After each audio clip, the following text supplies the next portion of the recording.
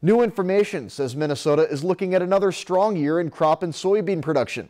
According to the Star Tribune, federal officials say 62% of the state's corn crop rated as good, while 19% scored as excellent.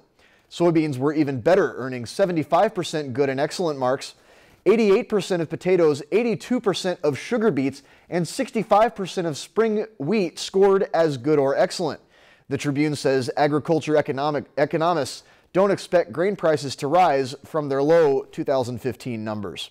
If you've enjoyed this segment of Lakeland News, please consider making a tax-deductible contribution to Lakeland Public Television.